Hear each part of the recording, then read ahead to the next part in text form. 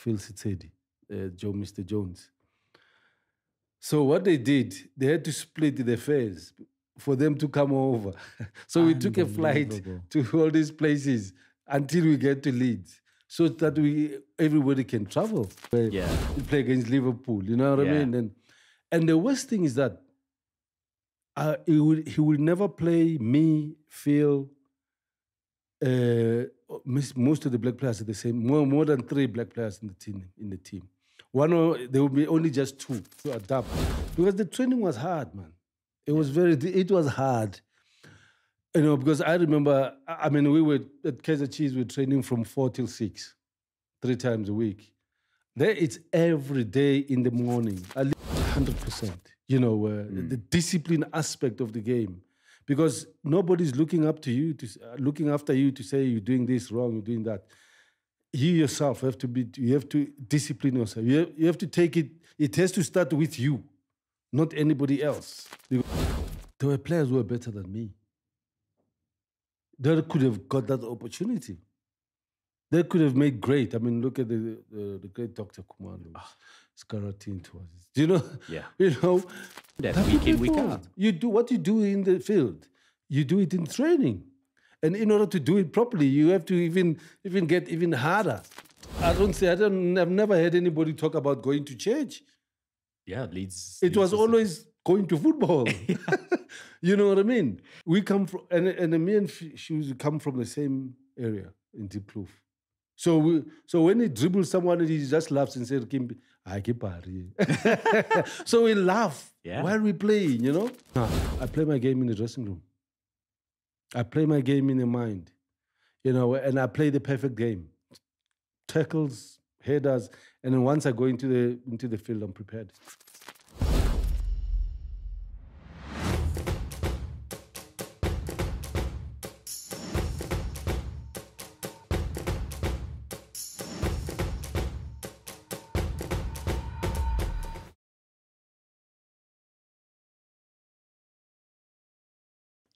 Ballers, welcome to probably the biggest interview we'll ever do here. I'm sitting down with a Bafana legend, a Kaizer Chiefs legend, and a legend of the game in England as well, which isn't something that we say often for South African players in particular. It's rare enough for African players, but South African players, it's particularly rare. So welcome, Ballers, introduce him, welcome him. It's Lucas RADEBE. Thanks, Bako. Thanks to get the surname right as well. You know? Hey, RADEBE. RADEBE, yeah. Look, I'm not from Leeds. I'm from South Africa. So. Absolutely. It makes me feel at home. Yeah, I mean, I remember growing up as a kid teasing that, right? So like me and my family, we used to be like, RADEBE, like as if it was a joke, because the commentators got it wrong for such a long period of time. You know, I always tell Martin Tyler, he says, no, the game is live, and I know it's going to be live in South Africa. But how do you pronounce the name? And I'm like, it's RADEBE. Yeah. Is it Clark? I'm like, okay.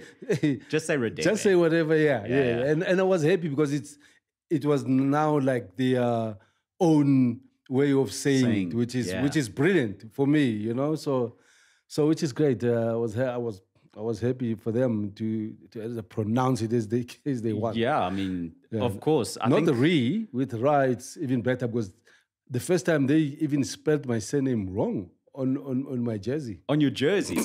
Absolutely. I think that a lot has changed in the game from that. Yeah. It's something that we used to see fairly regularly then. But it's not something that doesn't happen anymore at all. We know Liverpool's new midfielder, Szoboszlai. Yeah. They really struggled with that one. But I give them a pass on that one. It's far more complicated than your surname, Lucas. It's a tough one. No, it is. It's long as well. So. Yeah, so great player as well. He's really tearing up the league. Fantastic signing for Liverpool. And Lucas, let's get into your time at Leeds. Of course, let's start there in terms of the love that you felt. I mean, it's one thing for commentators to get your surname ever so slightly wrong and to print it wrong on the back of a jersey a few times. But you went over with Phil Masinga back in the 90s. And the journey can't have gone any better for you, surely. I mean, away from the injuries, which obviously put a damper on your time there. But the love that you still receive to this day in the city of Leeds is incredible. Amazing, Marco. I think with everything that had happened, because I always take time to reflect, and look back, and I'm thinking, I was meant, to play football, and I was meant to do what I did all along, because everybody's saying, but you had a chance, of moving or something. I'm like, no, yes, I had a chance, but for me, the important thing is the opportunity that came at a time when I wasn't really expecting it. It was the time when the country is in reconstruction. Yes. We only started international football not long ago, 92. Yes. And obviously, it was a fruit basket for European teams to come and pick their nicest fruits. Obviously, Phil was a target. Yes. For Leeds United. And I remember actually spoke to the chief scout of Leeds, still alive. Yeah. And the coach then was Howard Wilkinson. So I think they had a clue about South Africa. Yeah. But they've heard about this tall striker, who's banging in goals, which was Phil. And they sent there the chief scout to South Africa to watch Phil. They saw Phil, but somebody has told them about me when I were there. But every time the chief scout came to watch me play, I was injured. So they couldn't see me play in person. In person. So what they did, they said, you might as well take him with Phil, so to keep Phil company, so that Phil can at least adapt better, because it's, of course, very difficult, especially as an individual, a youngster, in a foreign country where they know nothing. It's not, and the challenge is not, it wasn't about football, but it's the environment. I think a lot of people also don't understand that Leeds is not London. No. It's like, it's a very tough move for an international foreigner to come from South Africa, especially the complicated history of South Africa at that time. It's not like you were integrated into international society in that time. So the move was a huge thing for both you and Phil. So it was a smart move on their side to like, okay, let's bring someone to keep Phil company and allow him to adapt to English football. We see it all the time, even to this day, of international players struggling to adapt to the league, to the lifestyle, to the weather. So it was a masterstroke from them, but in more ways than they expected, right? Is that they thought, okay, let's help Phil adapt to English football, but they got a lot more from you than that. Absolutely. At that time, you can imagine, English football was about physique, pace, and obviously the weather conditions brings another difficult or challenges that we faced. But it was predominantly white. Yeah.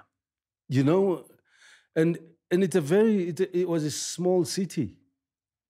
Yeah. I think for us, it was great that we didn't really knew more about the English football, not actually in the places where or the cities. Otherwise, if I'd been to London before, it would have been different. But I've never been anywhere in Europe. That was my first time flying away from family and friends and such a long flight. I'll tell you a little story actually. I'd love to hear it. Because we've never traveled so far. So, for us, when we grow up, when they talk about England, you imagine somewhere far. Yeah. Somewhere where everything is just like glass and it was a dream. But when we left, I was okay. I was happy to go. Phil went first. And then I came a little bit late after my injury, after recovering. And what had happened, we took 2 days to get to London. For me, I didn't care as long as I were there. Yeah. But at the later stage, I understood and I look at it, but it's just an overnight flight to London. So how come we took 2 days? 2 days.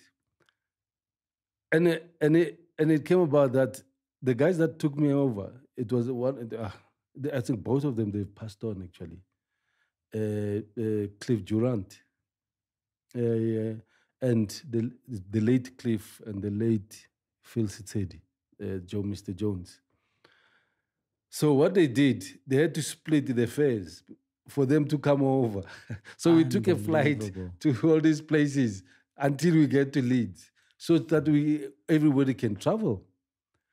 And I didn't have a chance, to ask them and talk to them and say, but you guys, why did you have to take the cheaper flights? Right. You know what I mean? I could have been we overnight. Could have been overnight. We could have been there. Direct. But that's a quick story. But it was challenging when we got there. It was freezing cold. The same night we got there, at the hotel, there was a fire alarm. Cliff was big, was massive like that. Yeah. He was coming down the stairs with the underwear. It was funny. And it was very cold. It was freezing cold. It was dark. And to be honest, it took a while for me to adapt. Not to the style of play, but to the conditions around. Okay, it's a small city, yes, I understand, but it's freezing, it's cold. I'm away from friends and family. So for me, that was a big challenge. And then the injuries came, during my first season, it made things even harder. But I think at that time, my focus was like, this is once in a lifetime opportunity. Yes. I take this opportunity, I will try and make it work. I'd rather try and not, I'd rather try to make it than never try or maybe fail not trying. Yeah, and live with regret, right? So that even if you failed in your attempts there, if you tried, you come back with no regret. I come back with no regret. Because you tried. Yes.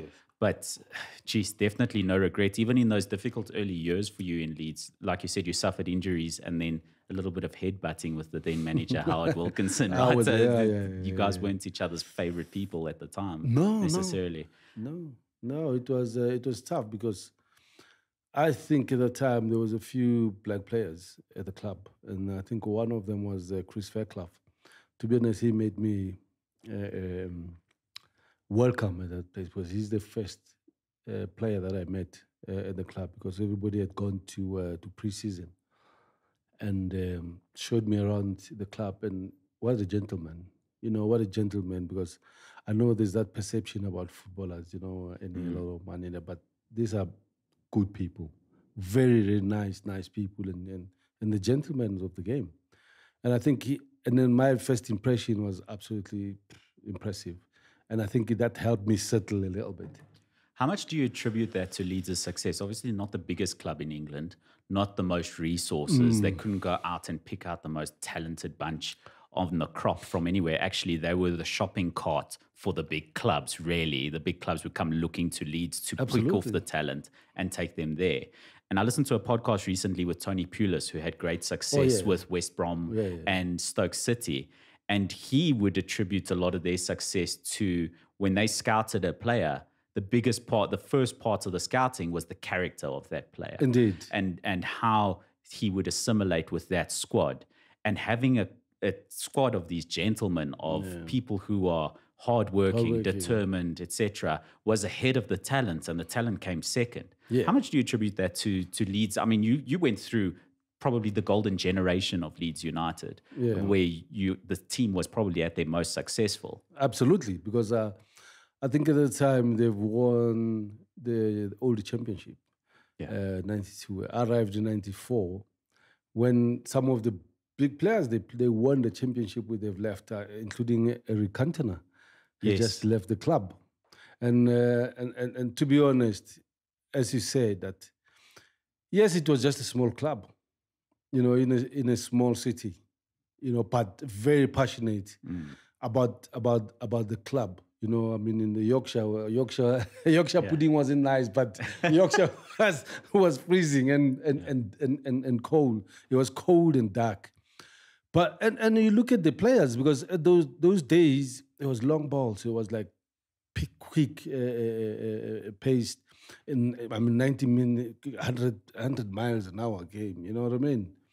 And to be honest, I wasn't really that kind of player. That, you know, and and I remember the defenders were massive. Yes, they were big. We had David Weatherall, we had Carlton Palmer. I mean, they were like 6'2", 6'3". It's, you know, and it's true to that. I mean, we had teams like Wimbledon with Vinnie Jones. Yes. Do you know, tough tackler Vinnie Jones was. Tackler. If you wanna pause this podcast and get a real feeling for what Lucas is talking about, if you don't know what Vinnie Jones was like, go over to YouTube and watch a highlight reel of Vinnie Jones' toughest tackles, and you'll see what English football was like back in Lucas's early days. It was a different kettle of fish altogether. No, it was. I mean, even the field. You know, you look at the stadiums now, you're like, oh, this is beautiful. We would go there, you know, I mean, it was wet. Barely see the grass. You know, you go to other stadiums like the Crystal Palace, Selhurst Park, there was nothing. That's where Wimbledon used to play. Right. And that's how, in their football, it wasn't really football. It was just a long ball. It was just a long ball. Bit of an elbow in the cheek. It was terrible. It was... No, they were bad. Wimbledon, Everton, remember Duncan Ferguson? Yes.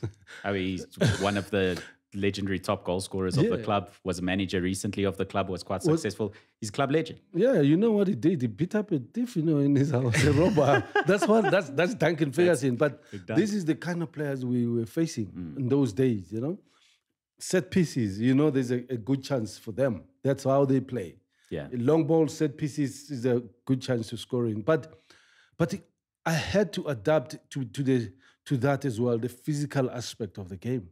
Without losing your essence of what made you a player that was attractive for them in the first place, right? Indeed. Yeah. Indeed. And to be honest, I didn't have that kind of body, you know, to compete, you know, with the likes of players like that. And the attitude as well, you know, because it changes attitude, it changes character.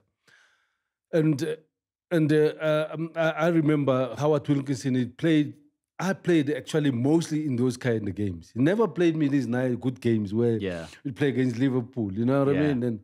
And the worst thing is that he will never play me, Phil, most of the black players are the same, more than 3 black players in the team. There will be only just 2. Right. And if I come on, Phil will come off. Right. You know, and for me, that's one thing that is really made me think, you know, a lot about, I mean, and about what kind of club, you know, the racism. Yes. And you look at the turnstiles as well. I mean, it's predominantly white. And I'm thinking, Phil, are we at the right place, you know? Yeah. And for us, that was the challenges. But once you get over that, you know, once you start playing now, you started to adapt. Because the training was hard, man. It was hard. You know, because I remember, I mean, we were at Kaizer Chiefs, we were training from 4 till 6, 3 times a week. There, it's every day in the morning. I lived in the place, me and Phil. We lived in the place next to the stadium, which was called Beast, and it was like a hostel. We had an old woman who was looking after us, cooking for us, and he had a little bell. Yeah. You know, because we lived it's like a loft right at the top. You know, you go inside the door, it'd be these long stairs going up. So she was too old to come up the stairs. So she would just ring a bell, you know. We lived with a guy called Robert Bowman, who is the youngsters. We lived together. So we used to travel to training. But, you know, and all those things, I'm not familiar with, and that helped me to settle down a bit until Phil gets his own place. I get my own place, and then when I start playing, you know, it was hard because I really never played my position at first. You know, they put me in my first game was in the right wing. Yeah. Never had that pace to go and cross. No, I don't think any South African football fans pictures Lucas RADEBE running down the right wing, right? Yeah, number 27 with the jersey spelled RADEBE. So it was quite hard because when you're sitting, on the because when you're in the bench, when you're in the reserves, and you expected to stand up every 20 minutes to warm up, in case. And I warm up, and then the fans started singing, "Who are you? Who are?" No, in your early days, as you're warming up. Yeah, and to be honest, at that time, I haven't really even played in the first team. I was just in and out of the team a lot, and those are the things I had to come over. I had to.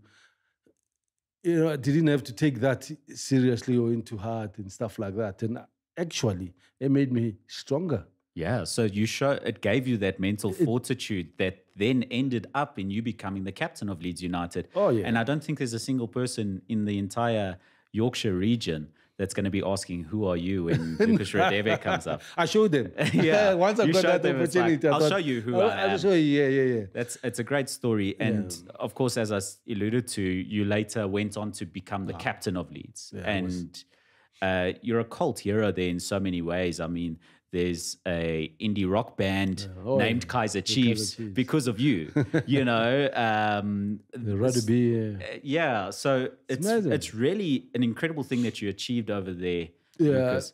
And how much do you attribute that to that mental fortitude, those early days? I mean, you struggled on a difficult 2-day flight to get there. You struggled with injuries and the heartbreak that you must have felt when you're being scouted. And it's like, I can't even play for the scout to see me. I want to go live my dream and play at the top level of football.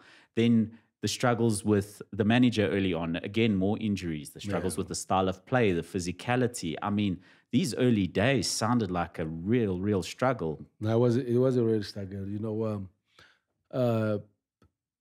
For the fact that it was this great opportunity where I felt like they were better players than me.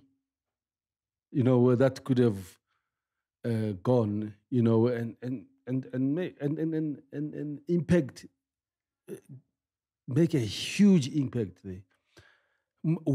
More talented than, right. You know what I mean? Mm-hmm. And to be honest, when I looked at the team, I couldn't picture myself, being a big part of that.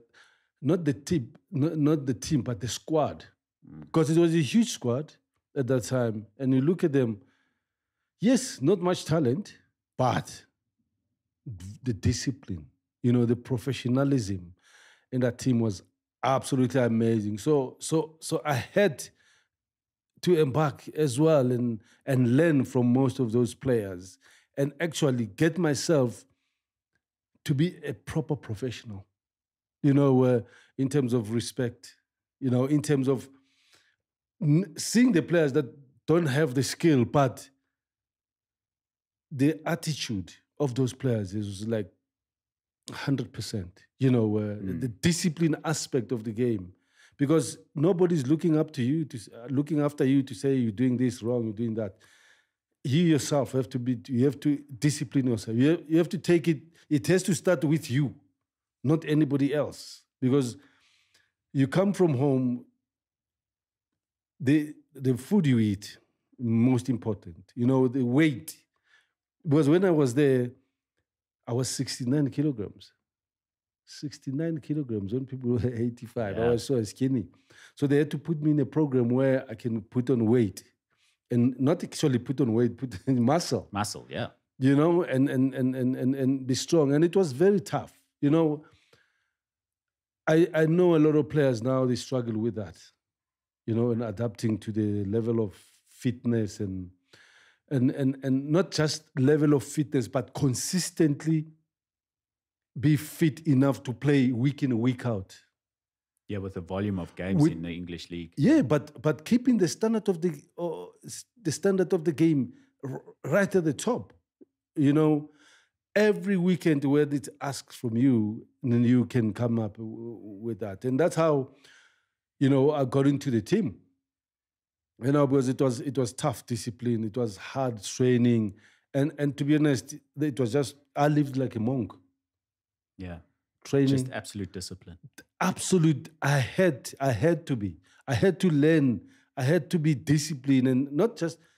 I had at home, away, wherever, to be able to get into the team and performing consistently, because there were players there that were working hard, very disciplined, locally. Yes, players that they can actually. They were there when I wasn't. So this is this South African boy coming in, into the team and take one of the position of the youngsters instead of grooming one of their own. Yeah, for that same position. That can't go down well with the rest of the squad, for example. No, the fans as well. The fans as they're well. Looking to thinking, is it good enough? You better show. You better, what I mean? You better show. So it wasn't just in the field of play. Outside the field of play, they're looking to see how you behave. Yeah. As well. That was most important. Because what you behave, it's going to determine who you are, in the field of play. So I had to get over that and end that discipline and the respect of my dressing room and the coaches and the fans first. Yeah. Before I get into the field of play and show them, what I can do. What you can do because, with the ball. Yeah, you can't come there and be the same, maybe one of the squad member. You want to be there and be in the team and make an impact. Yeah, as a foreigner. Show them something that they've seen. Yes. You have to give that extra something that they don't expected. Get locally. That's the minimum. Every weekend. And it's traveling, it takes a lot out of an individual. You travel, you're playing, you travel, come back. You have, and the worst part is that you're on your own. There's no family, there's no the support friend. Isn't there. The support system is not there. Yeah. Only from your teammates. That are not familiar with you. They look at you with another eye, I can't say that you had no support at all. Obviously, you alluded to it as that when you were welcome to the city, without that support of your teammates and the club, you wouldn't have achieved what you achieved. Absolutely. But it's still extremely difficult without family support, close relationships. Relationships, yes. That's something you lacked. Yeah. Would you attribute this perhaps discipline and the volume of workload in training and things like that as the biggest differentiating factor when you went from the National Soccer League at the time over to the English League, absolutely, the Premier League? That would be the biggest differentiation. Obviously, a lot of talent, a lot of skill. In the South African League, that Kaizer Chiefs side that you were in, the skill from left to right and over across the entire pitch, the level of skill and flair and quality in that Kaizer Chiefs side was absolute elite levels. Yeah. But like you said, 2 hours, 3 times a week on the training ground, and then a nice, fun flair game on the weekend for a Kaizer Chiefs side that was largely dominant. Exactly. That was the real wake-up call for you. That was the real differentiating factor, like I said, from the National Soccer League over to English Premier League, was that discipline, that work ethic, the physicality, all of those things was really what gave it that extra level. Absolutely. I think... across our football fraternity, especially in terms of the players, there were players who were better than me. They could have got that opportunity. They could have made great. Look at the great Dr. Kumalo, Skaratin to us. Do you know? Yeah. Those were players that you think, they get those kind of opportunities. But and I attribute a lot of that as well, in building character by how we grew up in South Africa. The time of apartheid. Yes. You suffered so much adversity already. Adversity already, it prepared me. The family. I was born with 10 siblings. I had 10 siblings. Yeah. already it's a team. There's already competition. Life started as a fight. So now you have to go fight in England. In England, what I mean? And to us, it was amazing because, okay, me and Phil stayed together, which it helped a lot, because at some point we felt it, we felt the loneliness. We felt, that lack of support. But we supported one another, even if we were not friends back home. But we had to forge that friendship. There you needed it. We needed it until Phil left. Yeah. And it was a difficult time because, the expectations in terms of the work permit issues. For me, that injury was a blessing in disguise. That's why when I said, I was meant, I think for me, I was chosen, to play football, not to earn money or, yes, obviously we need that. I mean, where I come from, at home we lived in a 4-roomed house, loads of us in that house and struggled to sleep and to get food. But for my parents, it wasn't a big thing. My parents wanted me to play to be a doctor. In black families, we pride ourselves with one of them being a doctor, nurse. Those are kind of careers that are almost forced upon black children in South Africa. Yeah. Yeah. So now I'm in the land where I'm alone, and then I have to look after myself. I have to make a career out of what it wasn't expected from me, and a career that I never really thought I will have. But you were made for it, Lucas.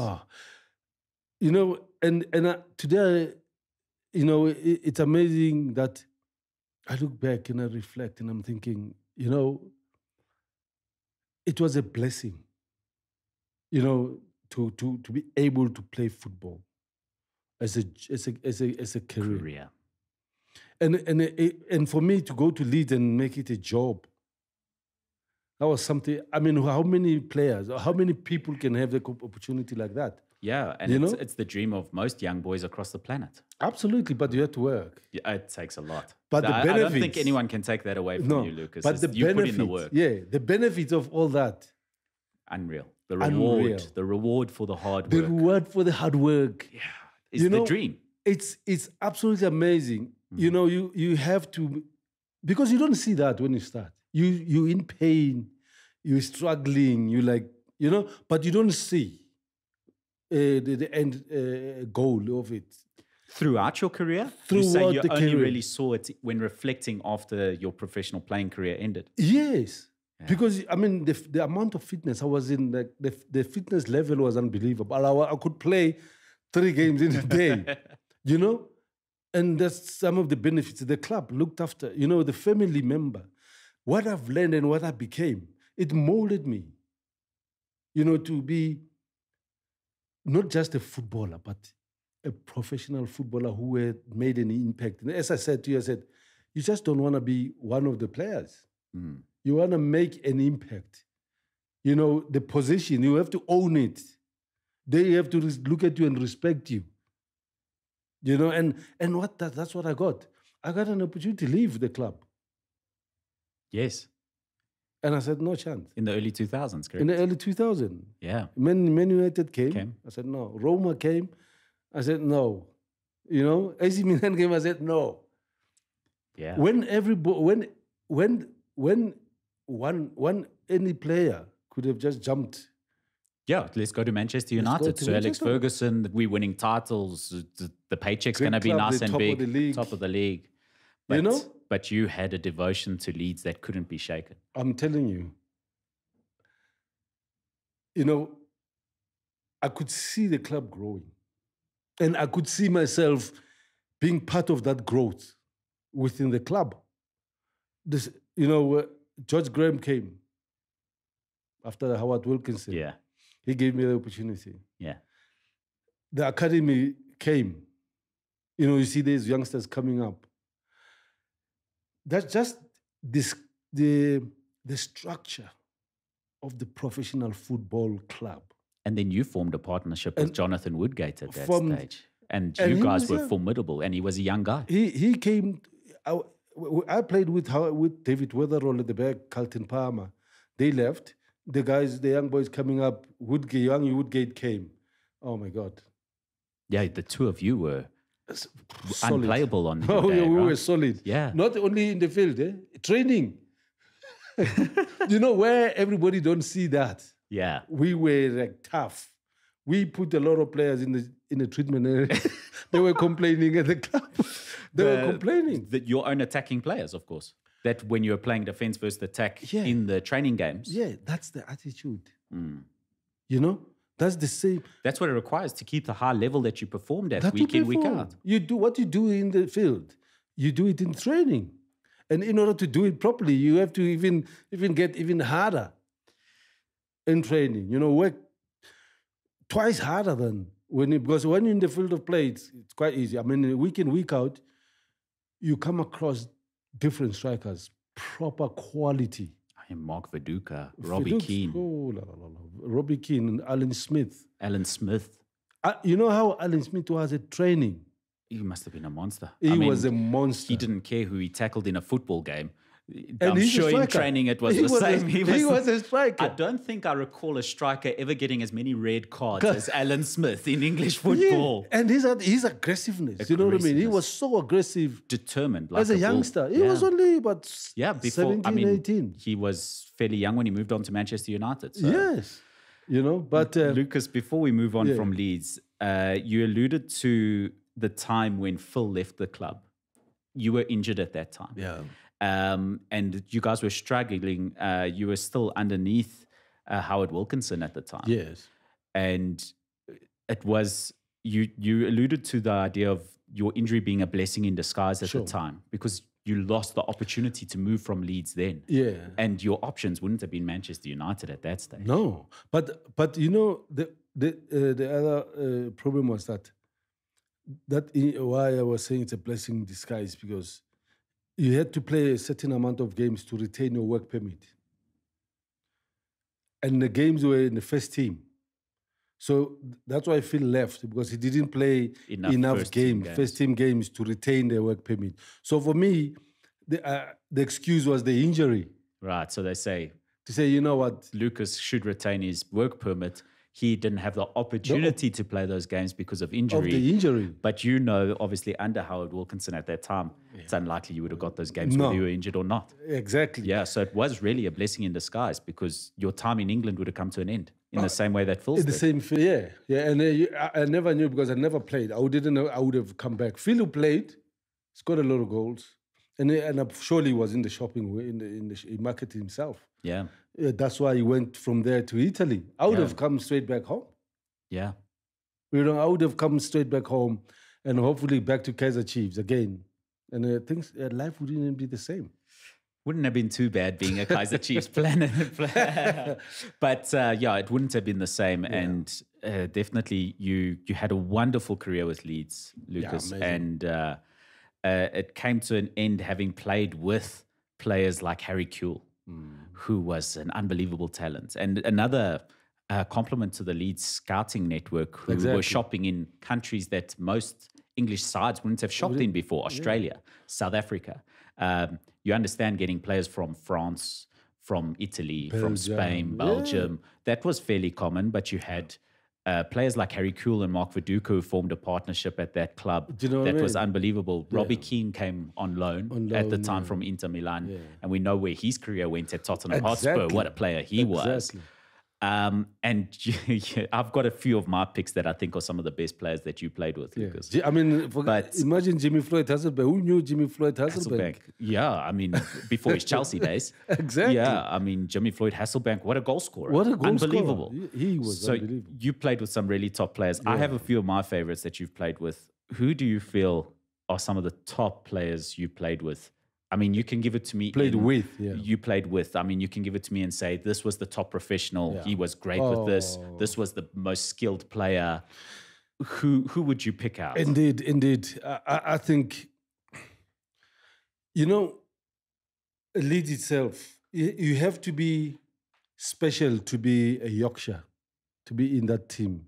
And I think Leeds was a very special team, to be honest, with great history, you know?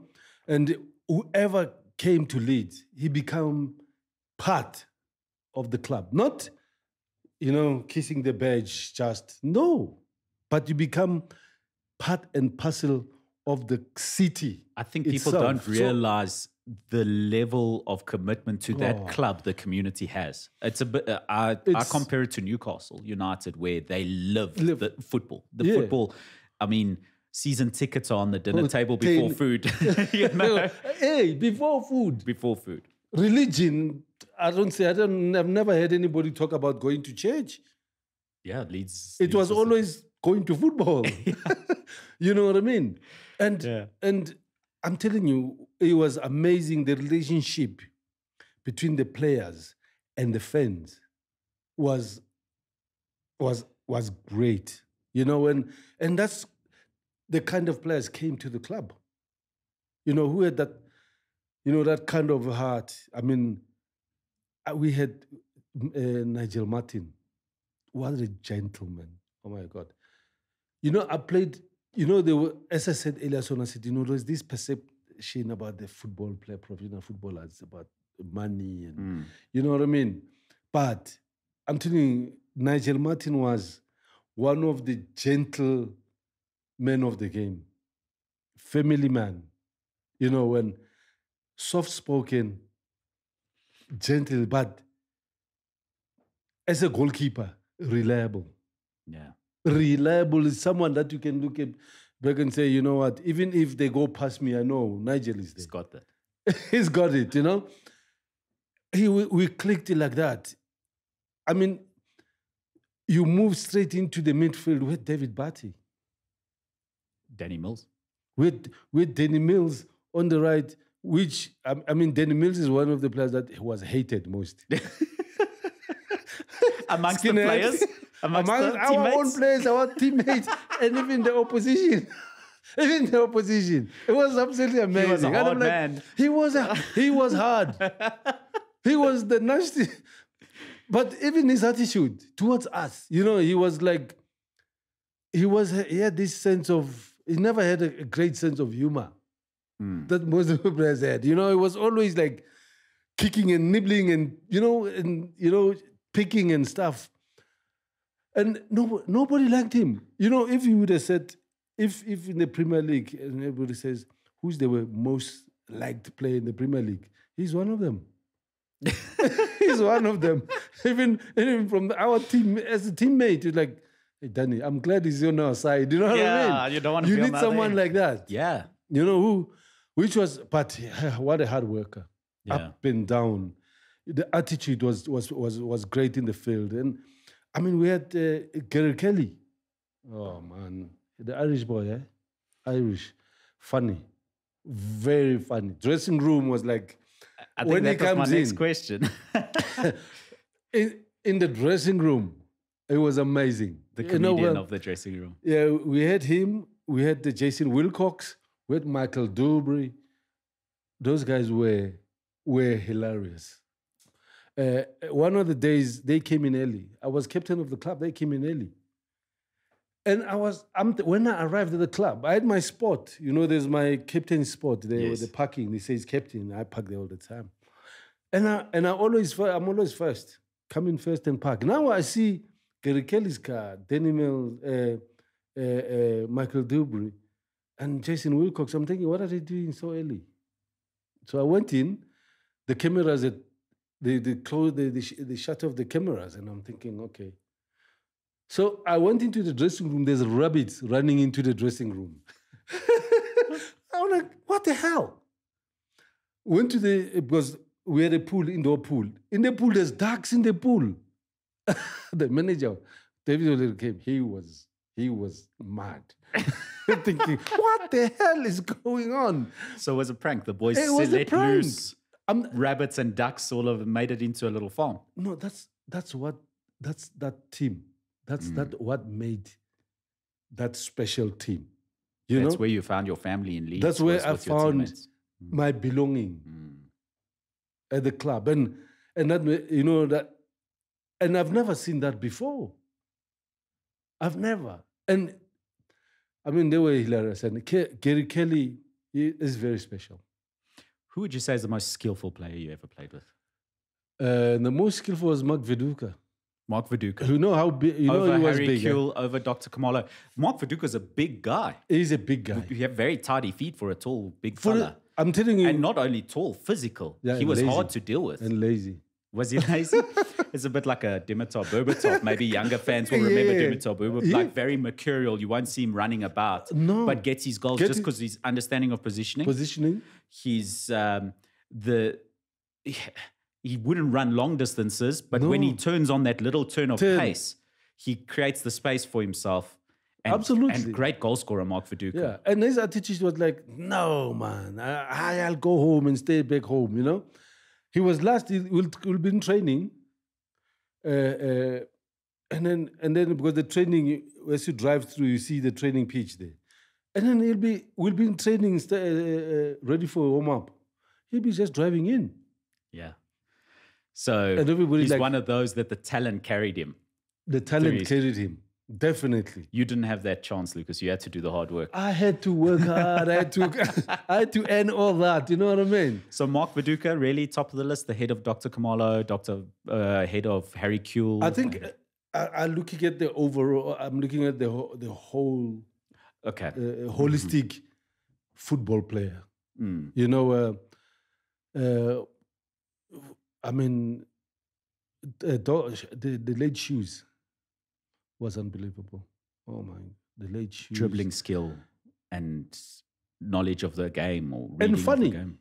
Oh, was he a funny guy? He was very funny. You know, we come from and me and Shoes come from the same area in Diepkloof.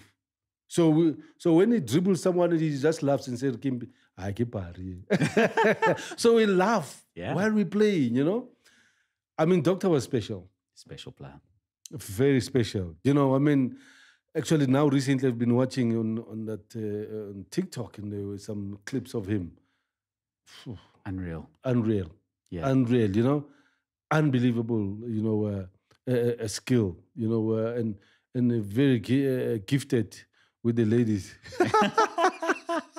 More than anyone else. But what a great player. What a very good player. I mean, and I look at players like Jimmy Floyd, Harry Kuehl, Olivier Dacour in that midfield. Very awkward player, but very skillful. You know, and the vision he had was unbelievable. Unbelievable. That midfield, him and David Batty, nobody will do anything. No. And then I look at up front. Yeah, Jimmy was fine. Jimmy was good. He had a very good shot. He was, that right leg was very hard. Even the passing, when he passes you, you got to be prepared. No hospital passes there. No. But it was great in a way. You know, the thing is that I played with different kind of players, different characters, and all made sense. Right. To the team. Right. We had. They all brought something unique. Something some unique. Ability that. Yeah, you never be a good. Possibly some of them never played as many games as we can, but in the dressing room, they were absolutely funny. Tony Eboa. Some really great list of players that you played with, and against. Lucas, who did you face up against that you really thought, wow, this is tough? It's hard work. I mean, there's not many interviews you do with centre backs who played Premier League football. So this is really the one where I'm sure you can remember a game where you're like, this guy's unbelievable. No, I mean, it's the national team. You did play the final of the national team. Mehdi Slimani was unbelievable. I ran the whole match. I've never run before. It was hard. The 96 final? The 96 final. You know, I had to bring everything to the game. Caesar's kick where I was thinking I couldn't even do it, you know, where I thought I'll just kick his head. You know, he stretched my game, you know, to the limit. And I mean, Thierry Henry was, you know, when he just comes into the pitch or you see his name and your heart just skips a few beats and you're thinking, oh my God. Or indeed, you see, we'll be sitting like this, you say, oh my God, in the dressing room. I mean, you faced the great Arsenal side then with Dennis Bergkamp and Thierry Henry and Robert Pires a little bit behind them. It was a great Arsenal side. Vieira. What a player.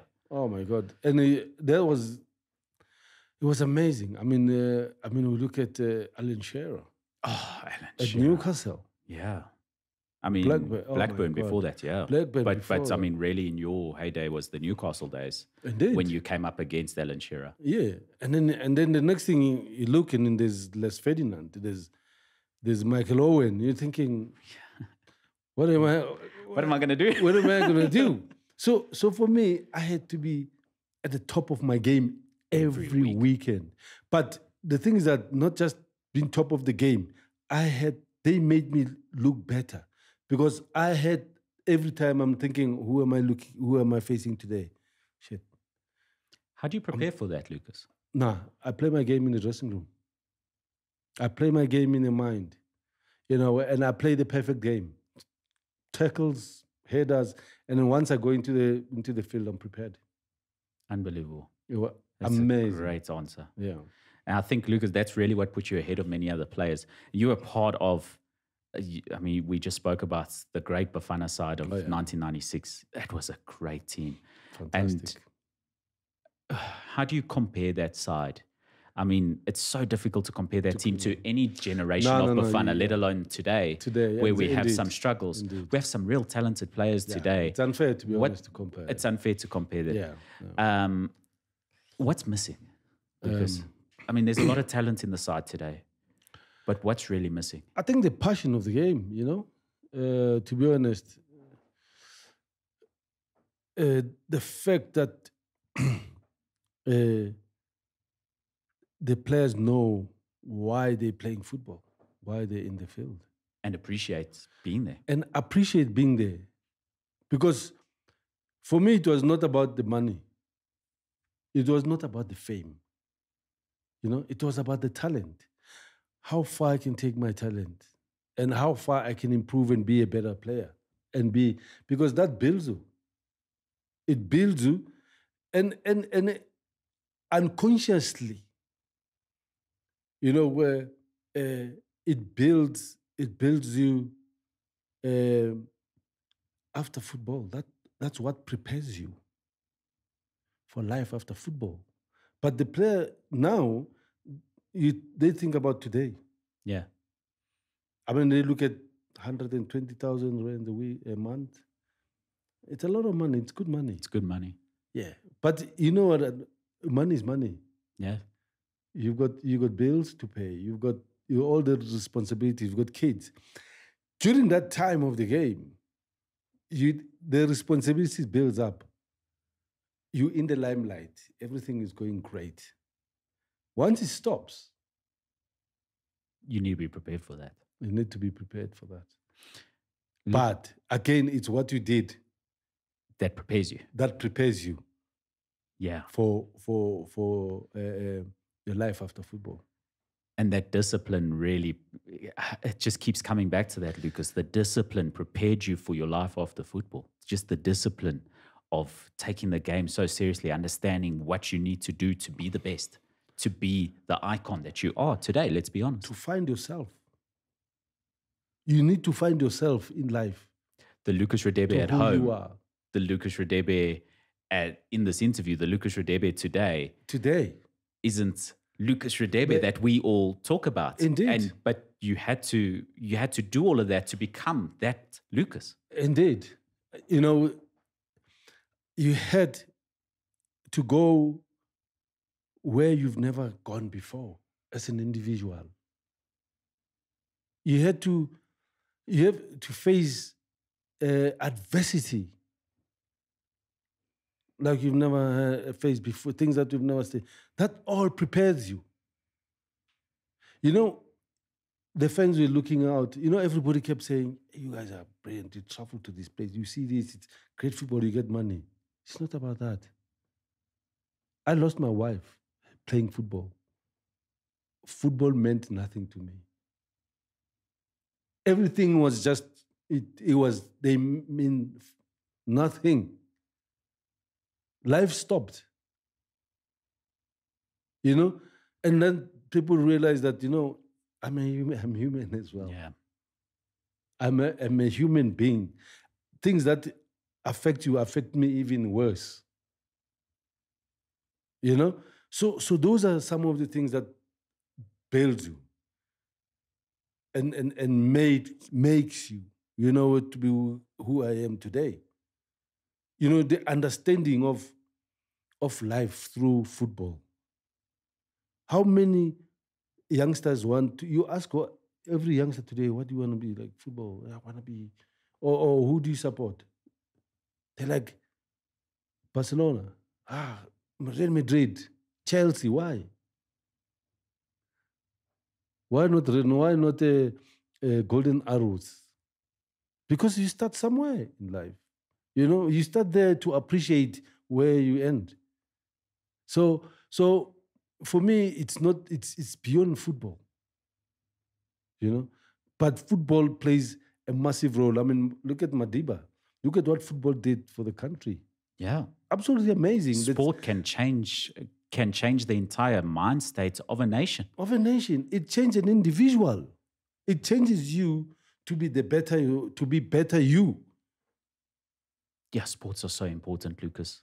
Absolutely we can't amazing. lose this for young people. Young people need to participate in some sort of competitive sports. I look at them. Okay, yes, the life of a footballer. Living in a big house, living in driving a Porsche. That's not what it's about. No, it's beyond that. I mean, the players deserve that. The ones who earn it, of course, you deserve those rewards, and luxury isn't something. But in order to appreciate that luxury, we can't be talking about too many Mark Vidukas like we did. Do you know what I'm saying? We need to be talking more about Lucas RADEBE, who worked hard, who took the discipline, the hard work, the adversity, took it all in your stride and became an icon of Leeds United. And literally, these young boys. I mean, the other day, I was laughing because I was with some of my guys. We were in Africa. We come together. We come together now and then to play this Legends game. And Patrick Mboma said to me, "Yes, man, you had all these kids named after you." I said, "Yeah, but they're not mine." They have my name, but they're not my kids. It was funny. But the thing is that's what impact you make in a game. You don't realize that while you play, because you're suffering. You're having, it's hard. Life of football is tough. People will look at you traveling and stuff. You travel, you play games, you come back, you have to go for the national call-up. Your family suffers because you have your wife at home, you have your children at home. All of a sudden, your kids are just big. Where is the time gone? Yeah. I've never thought I would spend that much time at Leeds. Look at where I've started and how I started the club. I'll never say that, we spent 12 years at the club. 12 years. Yeah. And you had, let's be honest, 10 really great years with the club. Great years. I struggle today with injuries, but for me, it was well earned. I look at myself, I don't complain. And I look at those scars and then I was like, I'm proud that I got this doing what I did best in my. This is for me to say to my kids, you see, that's what was worth it. This is what it takes to be. You struggle, but you know what? It's the name of the game. Lucas, I'll be amiss to miss out on some of the questions that I've got here because I could sit and talk to you all day. It's so conversational. But I think there's two things that I really want to tackle here, maybe three. One, obviously, there's a lot of administrative reasons as to why West Africans play for European clubs ahead of South African clubs. Sure. But it's not just administrative, is it? There's something that's, especially the Premier League, the physicality of the league, calls to our West African counterparts versus South Africans. And I mean, for you, I don't think there's anyone better to ask this question. What is it? What do we need in South Africa to like sort of break that and allow more South Africans like you and Stephen Pienaar, Sean Bartlett, like really go and make your mark on the Premier League? Yeah, it's sad to see. We only got, I think, one at Burnley, Lyle Foster. Yeah. Who, as well, I'm sorry to say, but struggling as well as an individual. Yeah, mentally. There's no secret to his mental struggles there. No, there's no secret. But for me, it takes a lot. Especially from where you come from. I think the structures of the game, especially for me, it's difficult as well to compare. I don't like comparing because it's different generation, different breed, different breed of players, and it would be unfair to compare. The different generations. And where football evolved. And there's a lot of money. It's big business, but I think the most important thing is the structures of the organizations of our football in the country that can open opportunities for these youngsters. It's not about the talent. The talent's there. The talent is there, but it's preparation away from football that can get these boys to go and play overseas. Let's talk about the administrative side of things. Obviously, there's no sort of secrets as to the connections of your hat in the ring, as to say, for the SAFA presidency. Yeah. SAFA coming out with an announcement after that. I'll read their 4 points that they selected, that they publicly announced, which we all found it a bit strange that they had to come public with this. Yeah. So they said it must be noted that the SAFA election was held in 2022 for a period of 4 years, making the next election due in 2026. It needs to be noted that unlike US elections, SAFA elections do not have a vote for president only. The election for president, national and provincial members and all NEC positions. All voters are the 52 regions, and any person who hopes to be a president must be nominated by any of the constituent groups and must pass the integrity test. We are not just voting for the president. That is laughable. You're welcome to laugh, Lucas, because that is a laughable response, because there was no need to come out publicly with whatever media news your presidency was attracting. Why did you have to have a public announcement? A public announcement of the rules. Yeah, but for what it takes to why? Why did you have to explain? There was no need. There is no, but that shows what goes on. Politics in that organization, but not just politics, but who runs. Because it's leadership that it's in charge, that brings the integrity of the organization. If you don't have that, things like this will happen. Well, Lucas, I don't see any human being associated to the game in this country with more integrity than you, in my opinion. And I wouldn't want, if the opportunity were to present itself to you, would you take it? I've always said that I'm grateful to what football has done for me. There's kids who looked and say, I want to be professional football. There's current players who want to have to live in a structures where they have to feel valued and want to have that kind of opportunities to play football at the highest level. And to be honest, when I finished, I look back and I'm thinking, wow, how did I get here? I had to play for the national team and represent my country to be able to achieve a work permit. To achieve a work permit, and you have to be that quality of a player. And thanks to who? To SAFA. they gave me the opportunity to do that. Without Safa, you wouldn't have been able to play for Leeds. Without Safa, without Danny, without Dennis Mumble, without Mulifi Oliphant and them, I wouldn't have a chance. So for me, I would like, I said, once I retire, I want to give back. The legacy, it's more important than anything else. And for me, it's not about the position. It's not about the position. For me, it's about succeeding in football and bring football to what it was when it brought the country together. You know, when you look at the credibility, the respect of what football has brought to this country, and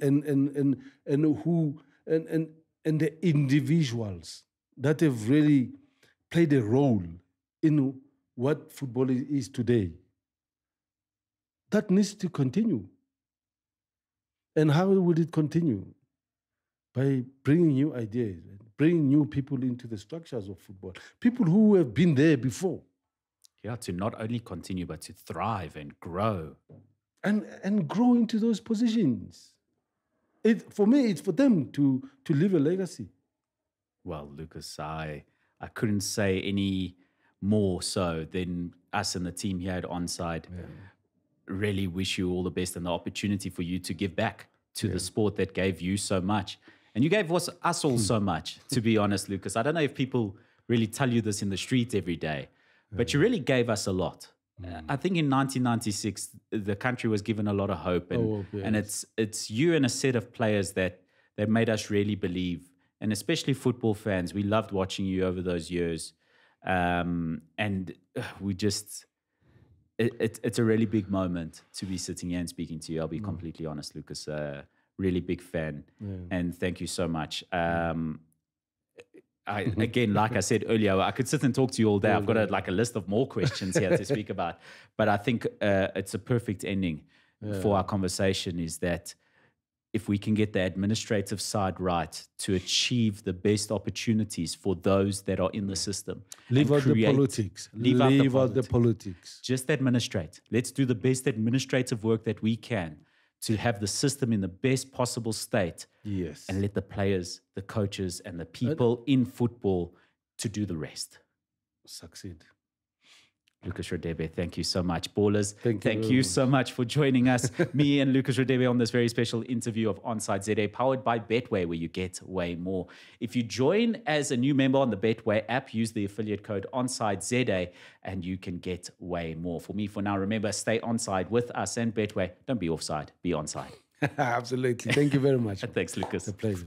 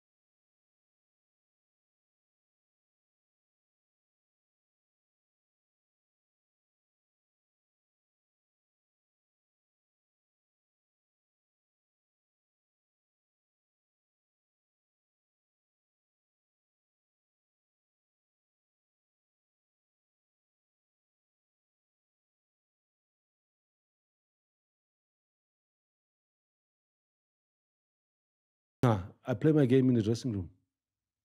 I play my game in the mind, and I play the perfect game. Tackles, headers, and then once I go into the field, I'm prepared. Unbelievable.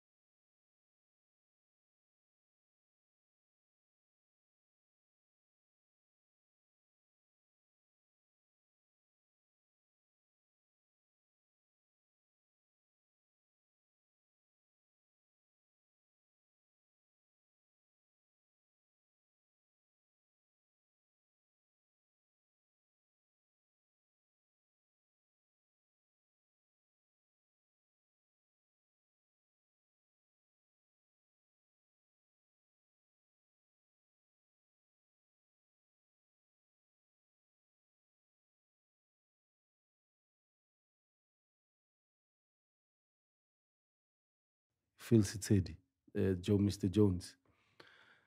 So what they did, they had to split the fares for them to come over. So we took a flight to all these places until we get to Leeds, so that everybody can travel. We play against Liverpool, you know what I mean? And the worst thing is that he will never play me, Phil, most of the black players are the same. More than 3 black players in the team. There will be only just 2 to adapt, because the training was hard, man. It was hard, you know. Because I remember, I mean, we were at Kaizer Chiefs. We were training from 4 till 6, 3 times a week. There, it's every day in the morning, at least 100%. You know, the discipline aspect of the game. Because nobody's looking after you to say you're doing this wrong, you're doing that. You yourself have to discipline yourself. You have to take it. It has to start with you, not anybody else. There were players who were better than me. They could have got that opportunity. They could have made great. I mean, look at the great Dr. Kumalo. Skaratin to us. Do you know? Yeah. You know, that week in, week out. You do what you do in the field. You do it in training. And in order to do it properly, you have to even get even harder.